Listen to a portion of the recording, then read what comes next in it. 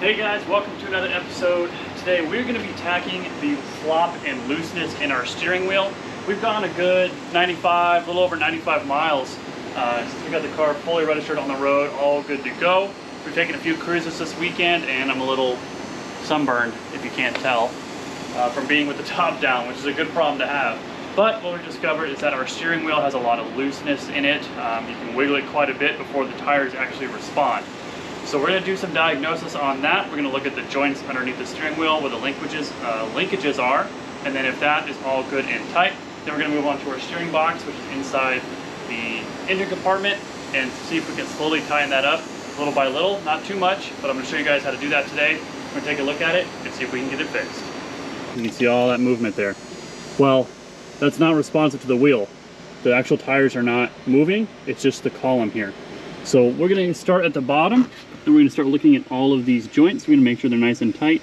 You can see that I cannot move them, so the U-joints here are good. It's just the actual wheel that's turning, not the joint.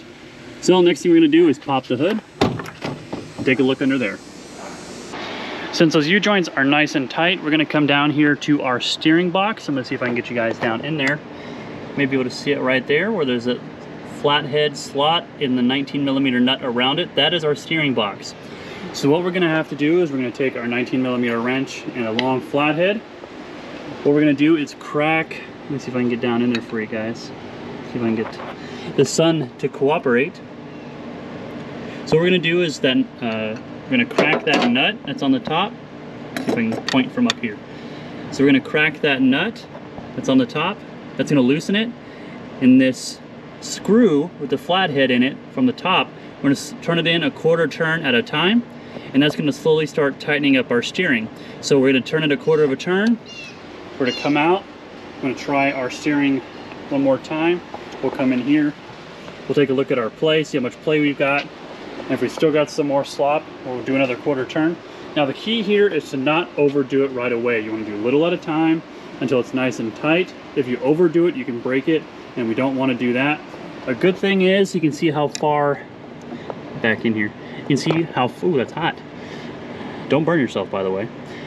So you can see how high that sticks out, which tells me that this steering box has not been adjusted probably very recently or at all. So it's a good sign that it hasn't been constantly torqued in and torqued in and torqued in, and we still have that slop. So that's a good sign for us. So what we're gonna do is we're gonna break that loose and start tightening it up. So we've got it all tightened up. We've got that screw down in there. Now I had to end up doing it about 1 3/4 turns because there was that much slop in the steering wheel. Now you might have to slowly back out that nut a little bit, screw it in some more, and if it starts getting tight, make sure that screw on the outside is still loose. But once you get it nice and tight, you'll see here on the steering wheel for me, much tighter, much tighter. Now a little bit is just, you know, some of the give in the car. I could go a little tighter, but I'm not trying to overdo it. I want to make sure that I have a good test drive in it to make sure that's actually accurate. So we tighten down that lock nut on top to make sure that doesn't adjust itself out and loosen up again so it's nice and tight. And we are going to go do a test drive and make sure that's still sufficient for us. If it is not as tight as I want, I can still tighten it up a little bit. Like I said, you don't want to over crank that because you will break it. So do not overdo it. If it feels good, responsive, leave it. Alright guys, and with that, that's going to be the end of this episode. With just a 19mm wrench and a flathead screwdriver, we can adjust all that slack out of our steering and make our driving experience that much better. We took the play out. Again, do a test drive. Go around the block, get a little bit of RPMs in the engine, start taking some turns. Up and down a neighborhood is probably really good where you're turning a lot so you can really get that feel. You want the wheels to respond just right. Now you don't want to overdo it. Again, I'm going to reiterate this one more time. Don't overdo it. You will break it. You have to get a whole new steering rack box and all that stuff, and that's just not fun at all. So don't overdo it. When it feels good, leave it. You can always adjust it later. Now if your gearbox is really screwed down all the way in there already and it's still sloppy, you're probably out of luck, unfortunately. But for us, we were really lucky. Ours was still protruding quite a lot, and you could tell that it had never been adjusted before, or at least it didn't look that way. So we had plenty of room to take up that slop.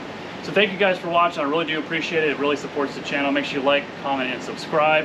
Helping us grow, helping us get bigger as we continue to work on cars like these, keeping these cars on the road one at a time. So thank you guys so much for watching. And until next time, we'll see you.